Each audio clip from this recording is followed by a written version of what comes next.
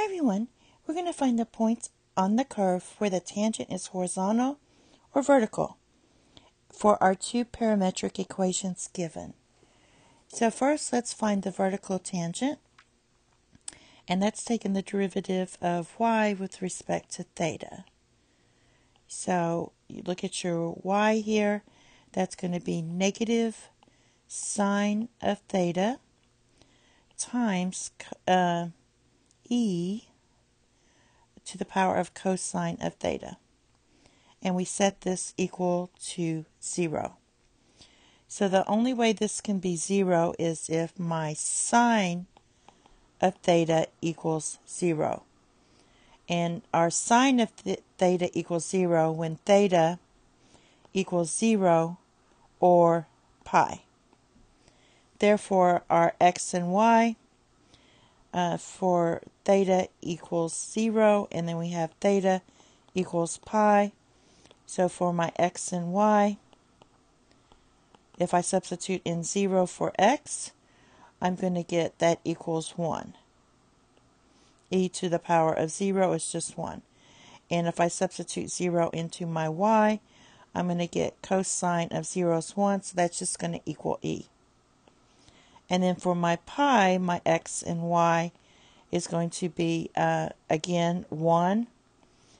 And cosine of pi is negative 1. So that's just going to be e to the power of negative 1, or 1 divided by e. So these are your vertical tangents. I'm sorry, horizontal tangents.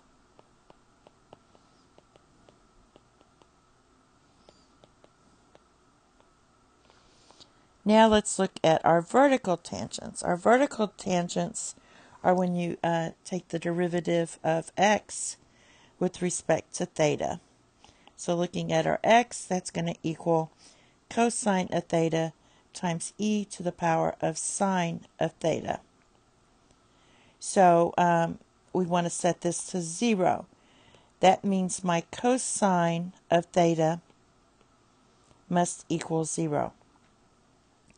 And cosine of 0 is, cosine of theta equals 0 when theta is pi divided by 2, or 3 pi divided by 2. So let's write that out. Theta is pi divided by 2. Then my x and y would equal, so for your x at sine of pi divided by 2, that's going to equal e to the first power. And for my y, cosine of pi divided by 2, that's 0, so e to the 0 is 1.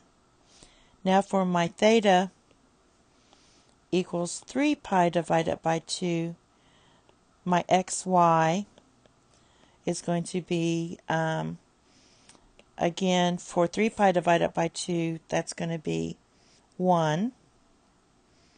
Let's see. 1 divided by e, 1 divided by e. And for 3 pi divided by 2, that's going to be negative 1, so that's just going to be 1. This is going to be 0. So e to the 0 is 1. And these are going to be your vertical tangents.